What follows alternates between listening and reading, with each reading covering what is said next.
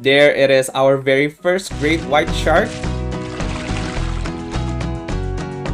Hey guys, welcome back to the channel with your boy Anthony here, and today I will be teaching you on how to get yourself a great white shark in Coral Island, which is super duper important because first, they're hard to catch, and second, they're very expensive, and you can farm them the whole day and get a lot of money from it. Okay, so let's get right to the guide. So what you want to do first is you want to go to Zara's boat. Yeah, over here, I'm already in the area of Zara's boat. It's located on the right side most of Coral Island of the town that you're in.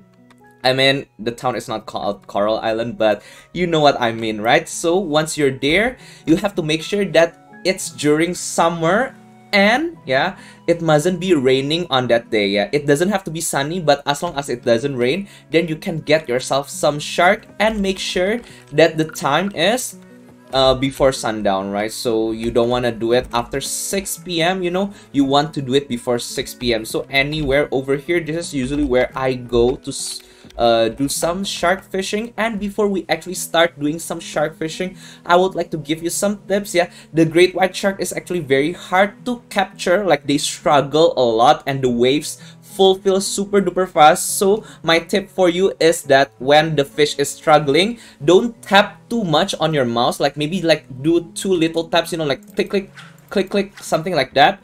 And then as the fish struggle, you will keep on doing that, like tap tap tap tap tap tap. And please be careful, of course, not to actually let the wave gauge fulfill until it's full. And then when the fish actually stops struggling, what you want to do is to let the waves get smaller first, almost until it's nothing, before you start pressing on it, so that the next time it struggles, the wave is not that big that you can actually lose it, and suddenly when you press it, and even though it's multiple clicks, you will break it, right? So that is what you want to do.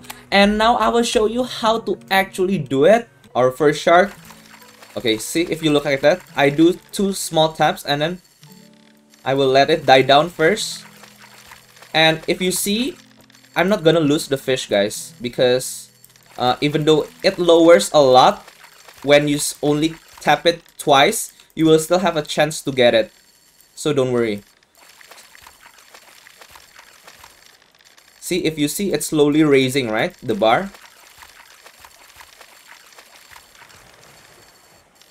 I let it go down first before I further click it.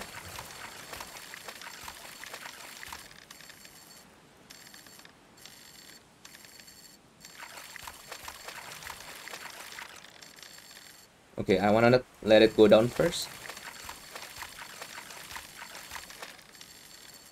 Let it go down and then press. Let it go down and then press.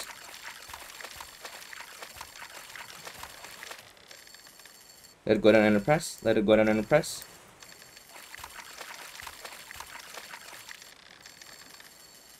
Let it go down and then press. I just need one more. Oh my god, I almost failed over there. You have to be patient, guys. Even though it's close, don't get greedy, because you have to actually repeat this multiple of times before you can actually get your great white shark. There it is, our very first great white shark. Okay, and if you see right here, the great white shark is going to sell for 845 corals. And it's just such a huge amount. Imagine, this is still very early. It's still 10 a.m.